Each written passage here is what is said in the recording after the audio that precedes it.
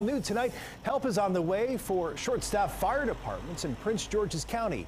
The fire chief saying starting June 30th, the department will take some firefighters out of less busy fire stations and move them to fire stations which have greater demand. The county also recently approved 150 new hires, but that's not in the plan until next year. I know that most people have a concern, are we providing a service?